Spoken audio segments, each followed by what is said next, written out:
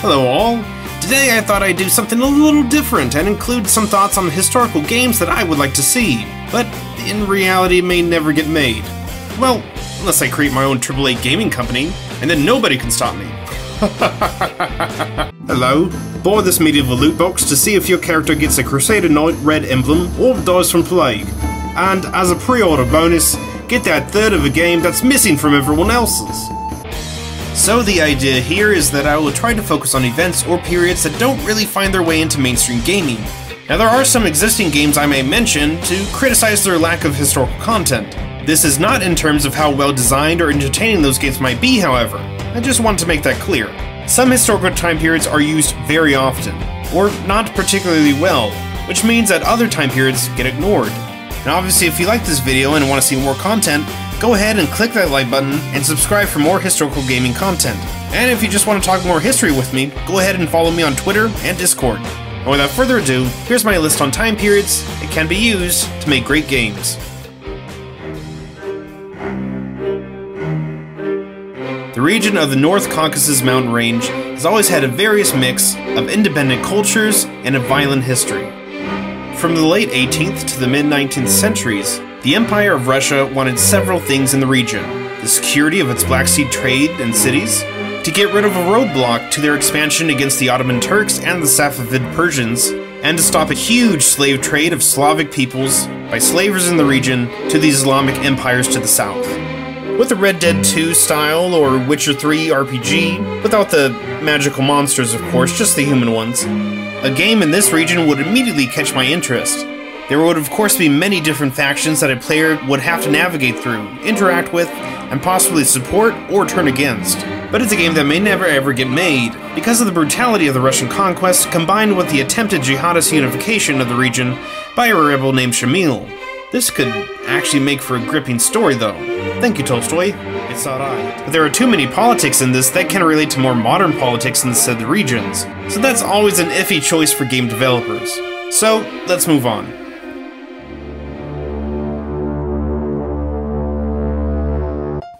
That's right, I said it, or wrote it, Mesoamerican. And no, Guacamelee doesn't count. Alright, well, I guess if you want to get technical, but you know what I mean. The mythologies of Mesoamerica have largely been lost, and only partially reconstructed in more modern times. This is due to the Spanish being a tad bit too touchy about other religions at the time. But what has survived are monsters, gods, goddesses, and stories of human frailty and determination. A Witcher 3 style, or even better, a God of War style game would be perfect for this setting.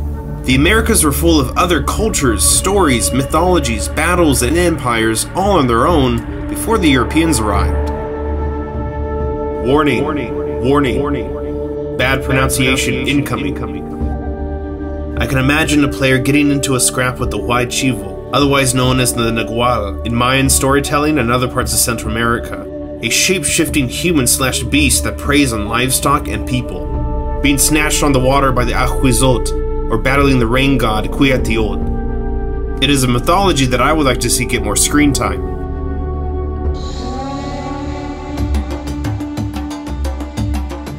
Alright, so prehistoric games are nothing new, and we've seen a few caveman games over the years. But Far Cry Primal was probably the one that showed the most historical promise, and actually did a lot, in a fictional story, to bring across the context of the animals and the interactions between different human species. But the game suffered from reducing co-op gameplay abilities, reskinning the map from Far Cry 4, and a few other things. Also, I will say that Ubisoft released a survival mode, which made animal interactions less frequent, and took away most of your senses and owl control, making it a bit more difficult and realistic in a sense. Wait, maybe they wanted to sell the extra resources stuff. Those sons of... It's a game feature that should have come out at release, but what are you gonna do? But it was lacking in some areas and stretched the truth. It's alright for a Far Cry game, but they weren't trying to make a documentary you can play. I heard Dawn of Man looks promising, but a caveman game with crafting and a well thought out story with diverse and creative character interactions with the world would be a nice touch rather than just a survival game. And perhaps somewhere else other than Europe this time. Maybe the Americas for slightly different fauna, or the later Polynesian colonization of the Oceania. It's a concept that's been used, but not deeply explored. So having maybe a new setting, good history, a deep backstory, and great gameplay, I think it could make for a great game.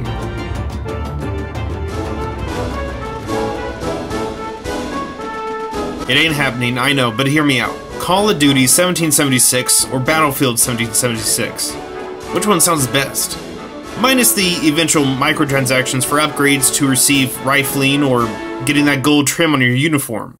Games like this have been attempted and already really seem to have done well enough on PC. For example, the DLC for Mount and Blade Napoleonic Wars, and the game Hold Fast.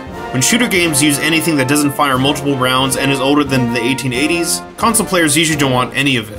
I asked a buddy of mine about this idea, and he said the game pace would be too slow.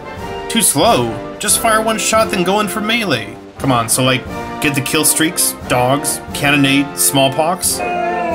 Alright, Hessians? I mean, some of the big games are afraid to slow the pace down a bit. The Battlefield series, when doing World War I, I thought everyone was going to start out with bolt-action rifles. But no, that was too slow. At least that's what the creators thought. They just banked on giving everyone experimental weapons. Basically turned it into a World War II game almost. Imagine just having one shot and then having a 7 to 10 second reload time. Bayonets and tomahawks would come in handy. I would play it, but sadly this may just stay in the realm of PC, rather than ever making it to console.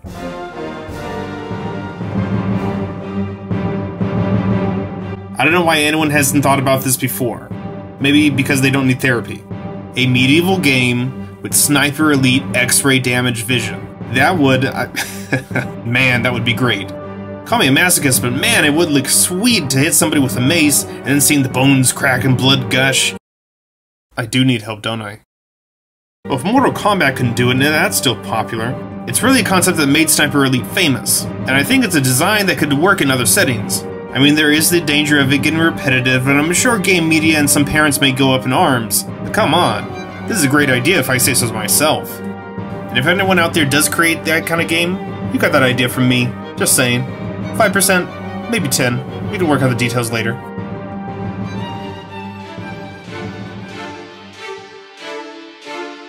Alright, so last one, and this is almost like the Mesoamerica idea, but probably with the detail of Kingdom Come Deliverance or Red Dead 2. I would say travel around the American landscape before the arrival of Europeans. I'm talking about the Mississippian mounds, or in other words, the Mississippian pyramids, or even an attempt at the woodland period of 1000 BCE in that region of what would become the United States.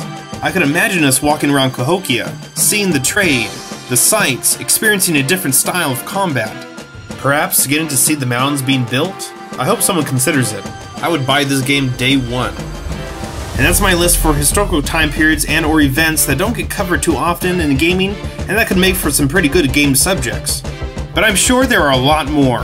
What are some of the historical periods that you feel should be made into a game? Go ahead and tell me in the comment section below. And if you want to talk more about history with me, go ahead and follow me on Twitter and Discord.